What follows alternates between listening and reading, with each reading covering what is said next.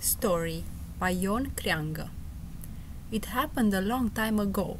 If it hadn't happened, we wouldn't be talking about it.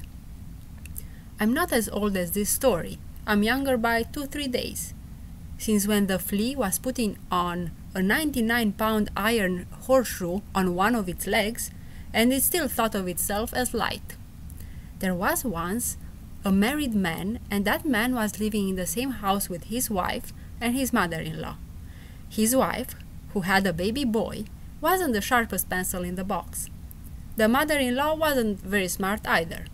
One day, our man gets out of the house to take care of some chores, as any man does.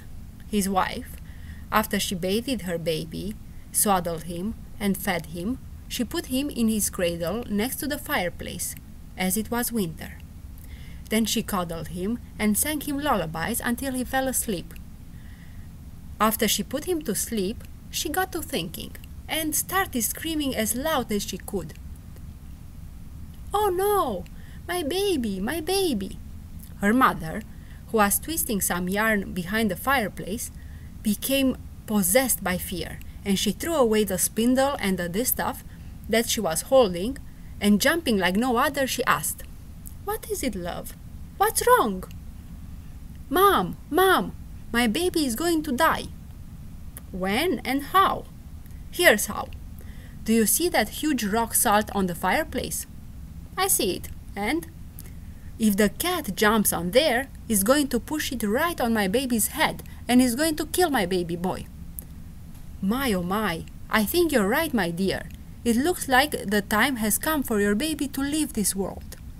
While staring at the rock salt and with the arms crossed, as if someone had tied them, they both started crying as if they were crazy, so that the whole house was boiling. As they were bawling their eyes out, look who's coming. The boy's dad comes through the door, hungry and sad like no other. "What is it? What's wrong, you crazy women?" Then the women, getting a hold of themselves, started wiping their tears off and complaining to him about the tragedy that never happened. The man, after listening to them, couldn't believe what they were saying and said, "Wow, I saw many fools in my lifetime, but none as the two of you. I'm going to travel everywhere in the world, and if I find someone dumber than you, I'm going to come home. Otherwise, no." After having said that, he let out a sigh, got out of the house without saying goodbye, and left while being very upset and sullen. While wandering aimlessly, without having a destination in mind, after a while he stopped for a bit and saw something really weird, like he had never seen before. A man was holding an empty, big cup, with the cup's mouth aimed towards the sun. He was quickly yanking it and taking the cup inside the hut. Then he got out again, put the cup with its mouth towards the sun, and so on. Our confused traveler stopped and said, "Hello there, kind fellow." "Hello to you, my friend." "What are you doing here?" "Well, I'm working hard for the last 2-3 days to take this ugly sun into my hut so that I can have some light, and I can't." "Man, that's hard work," our traveler said. "Don't you have an axe handy?" "Sure I do." "Take it by its handle, break your hut right here, and the sun will enter by itself." He did that right away, and the sun's light entered the hut. "This is a great miracle, dear man," said the host. "If God hadn't brought you around here, I would have gotten old trying to get the sun inside my hut using this cup." "Another idiot," said the traveler to himself, and walked on. And he kept going. After a while he got to a village, and by chance he stopped at a man's house. That man was very skilled, and was able to put together a whole ox wagon inside his living room. Now he wanted to pull it out in front of the house, and he was pulling on it. He was pulling with all his power, but the ox wagon was not coming out. Do you know why? The doors of the house were smaller than the ox wagon. The man wanted to take out the door hinges. He thought he could take out the ox wagon that way. Instead, our traveler taught him to pull apart the ox wagon, to take out of the house all the components one by one, and then to put them together again outside. "Thank you very much, kind sir," the host said. "You taught me well. Just look here. I almost tore down my beautiful house because of this ox wagon." After thinking to himself, "Another dummy," our traveler kept going until he got to another house. What do we have here? A man with a hay fork in his hand wanted to throw some nuts from his barn to his attic.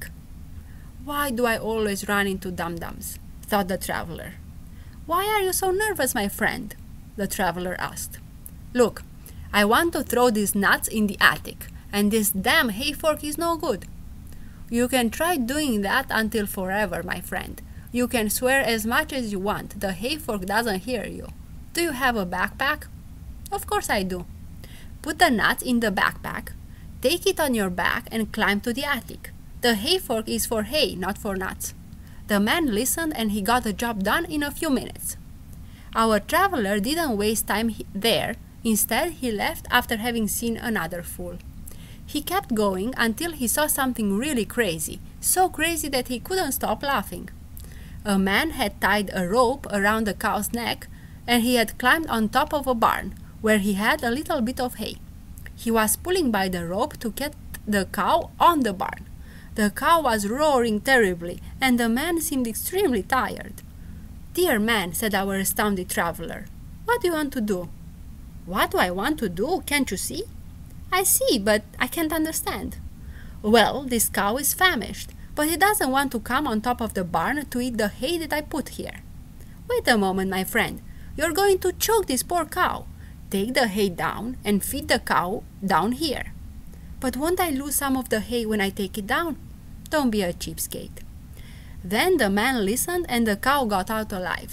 So our traveler, thinking about all the foolishness he saw, said to himself, "The cat could have jumped on the fireplace to push down the rock salt, but trying to take the sun inside with a cup, trying to get the nuts to the attic using the hay fork, and pulling the cow on the barn to feed it there, that's something out of this world."